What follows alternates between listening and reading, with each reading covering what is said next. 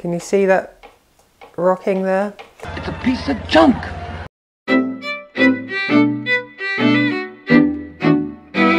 Hi guys, welcome back to my channel. So if you haven't seen the last video on the Ransomes project, make sure you go and check that out. But we're going to be removing the gearbox today and then getting it ready for blasting and then painting, hopefully. So it might look like the shaft's damaged, but it shouldn't be because I've protected it. But I got the outer race of balls out of the bearing, and now I'm just going to take the sort of inside race off. I used my die grinder, just ground a little groove there so I can get the ball bearings out between them. So now, hopefully, it will come out.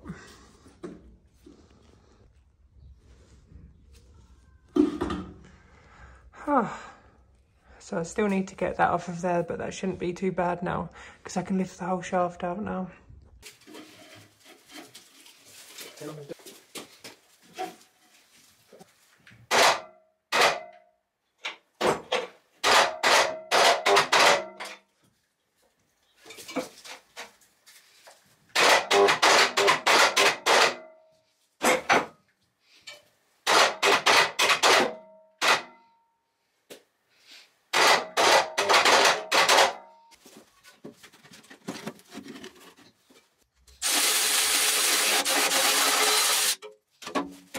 One eternity later. So if you watched the end of my last video, and if you haven't, make sure you go and watch it.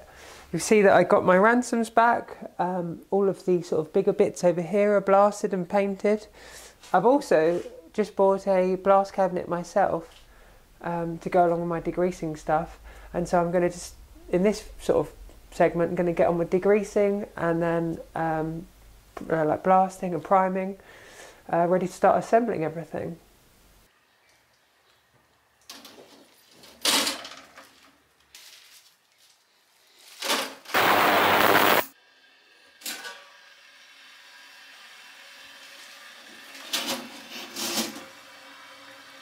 I've got all of the sort of drive housings cleaned up. I'm going to throw them in the blaster now and blast them off.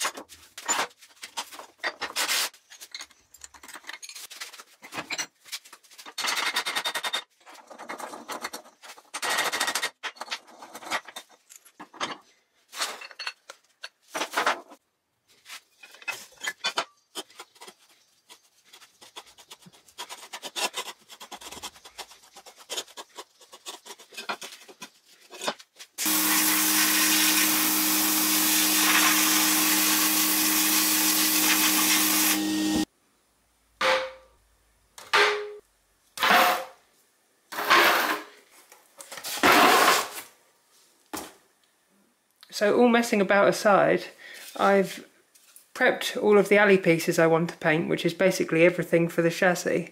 I've got obviously the engine to do later on, but I've masked up the bits that I need to mask up.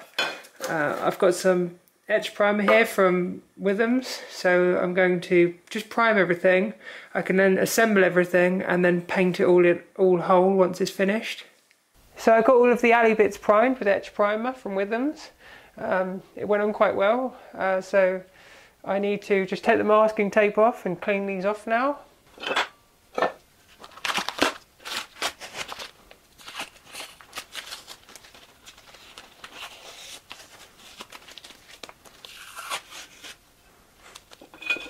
So before I assemble any of this, I need to clean the gasket surfaces down, and for that I've got these Roloc, these little Roloc things.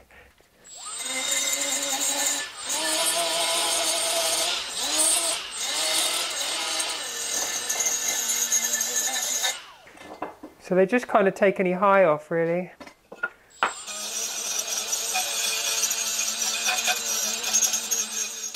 So one of the last few things to take apart is this gearbox sort of shaft, or the drive shaft.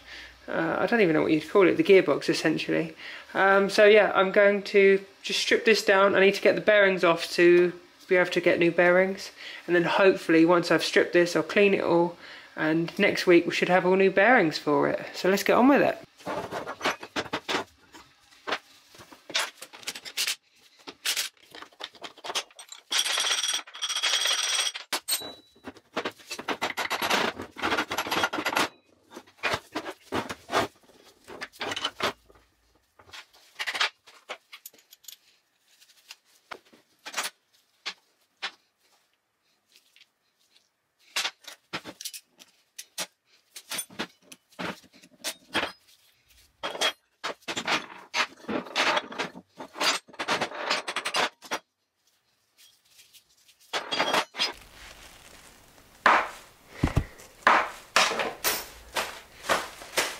So Bearing Boys have supplied all of that to help do this restoration, but that's not all. Look at this one, another box of bits. So in each bag I put the original seals, and they've then just put the new seals, the new replacement seals, in the bags for me. Most of the seals I've got R23, which have got a wiper on them, wherever possible, so that will prevent any dirt and stuff going into them, hopefully.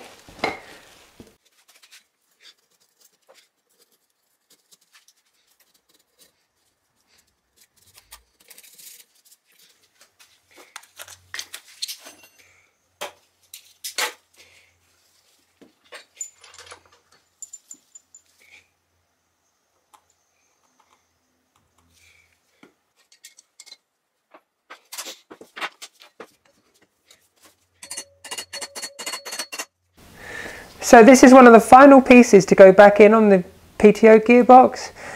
This puts the drive through to the main gearbox and the engine connects to here.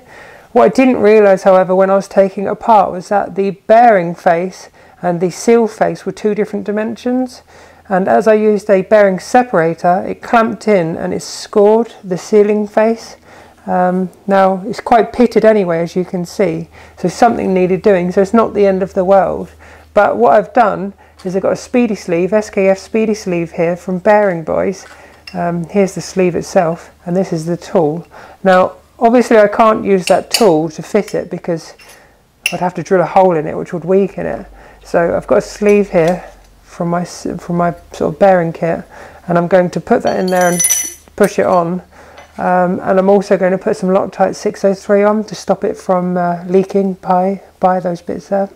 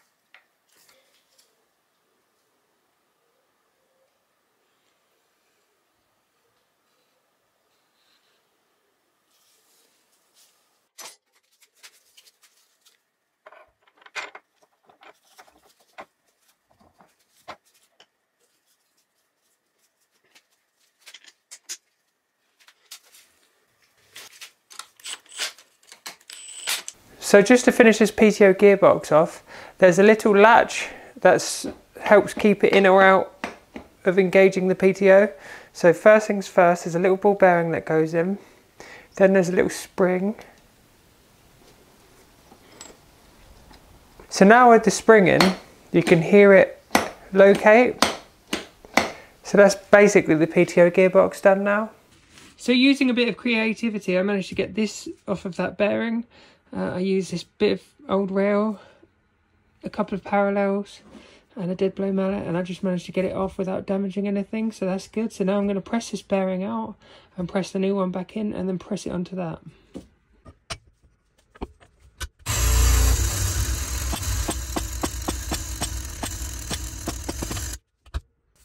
I'm going to install them so that the bearing numbers are at the top like that, so that if someone in the future, maybe 100 years from now, needs new bearings, they can find them without having to completely destroy the bearing or take the bearing out to get to it.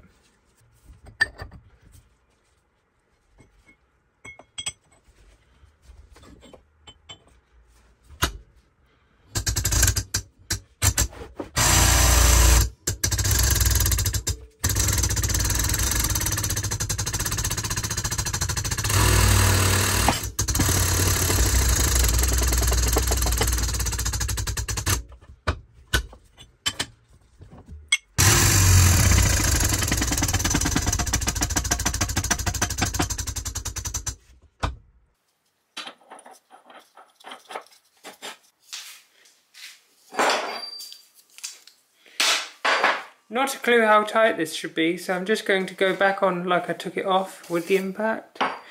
I've centre punched the end of the thread there as well to lock it, so I'll redo that as well. So very frustratingly, I forgot to order a seal for this sort of cap for there. It's not actually clean yet, so I don't want to put it on there, but I can't fully assemble everything I wanted to. So what I'm going to do is I've just cleaned this up. This is sort of what allows it to select forward and reverse, and it goes on like that, and it basically just slides up and down. So I'm going to assemble everything I can for the minute.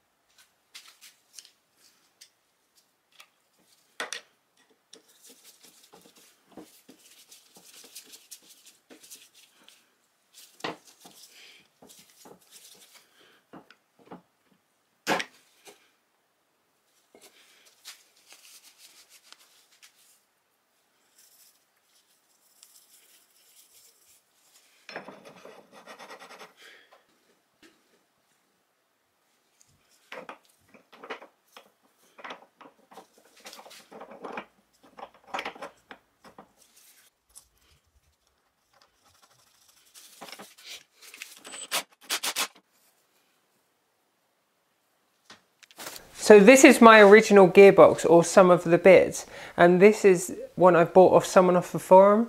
Now, unfortunately, when I stripped it down, I found, I'm not sure if you can see, but these oil ways that are in there, see the sort of the cut into it, that's an oil way, and they're quite well worn. It's not the oil ways, but you can see all the scoring.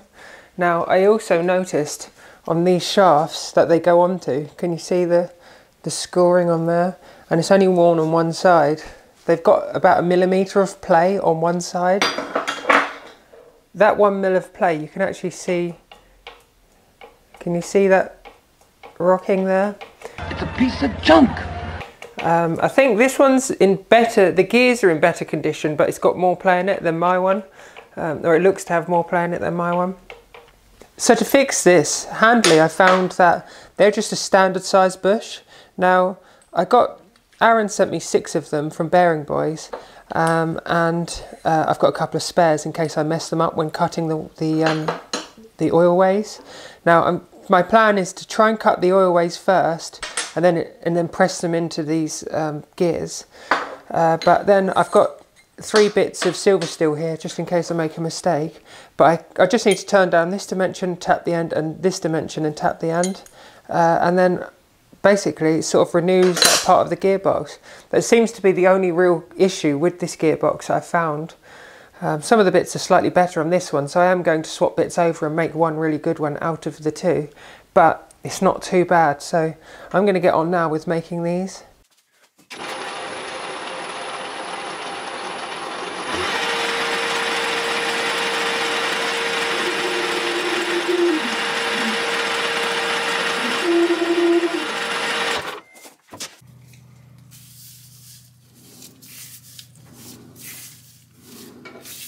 Set up a stop here, so I'm just going to go to 0 every time on that. And what I was sort of thinking with this is, because I centre drilled that, there's more than enough room there, so if I stop there I can do one final clean up, and then I'll come back and I'll do this side and I'll run it up to sort of make the width there then.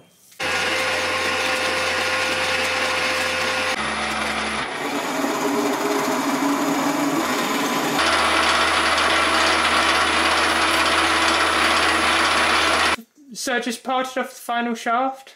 So I'm going to have to call an end to this video because my die broke. Obviously self-assembly required now.